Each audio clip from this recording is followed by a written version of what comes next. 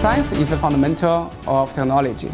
Is the ultimate human pursuit, coming together to solve the most challenging problems that we face as humanity today. Research is a lot of fun because when you do discover something, it's something that only you know and no one else in the world knows. And with science, we can make our world more beautiful.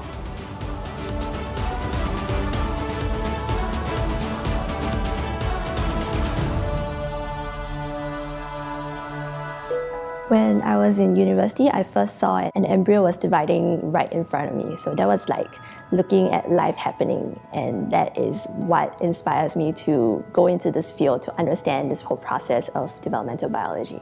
And lately, I've also become somewhat of a genetic detective. I look at patients that have rare diseases, and I try to understand the genetic mutations that cause these diseases.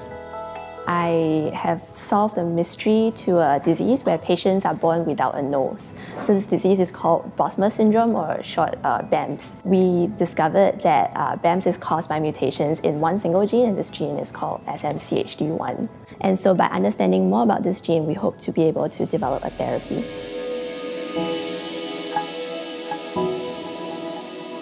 To realize the true potential of AI, we need to really reinvent computers bottom up, combining the ability to store and process information, kind of like the human brain. So what we have done at A*STAR is to develop the capability to scale spin orbit technology all the way from textbook quantum physics to an eventual prototype chip, developing a suite of state-of-the-art capabilities going from materials and device fabrication to the eventual prototyping to develop a real chip. Skyrmions are very small magnetic structures that form natural elements for next-generation computing. What we have done is to develop a material system which for the first time offers knobs to control the size, density, and stability of these skyrmions. We are working on 2D materials, and the 2D materials actually is a thin film that we can reduce the thickness into 1 atom thickness. We found a universal method, like by adding salt. So we can make a really large number of 2D materials people call transition metal dichroics. This makes our group the top in the world who can make the most 2D materials.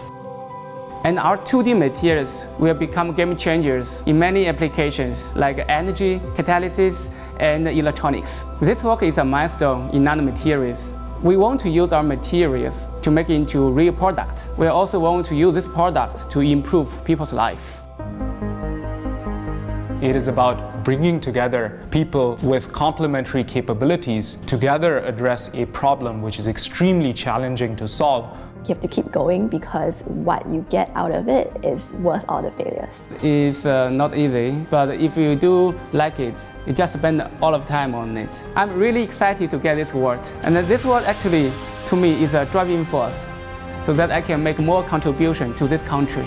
Singapore is recognized for doing world-class science, so I hope we can sustain our excellence. It is now our responsibility to come together and shape the future of Singapore.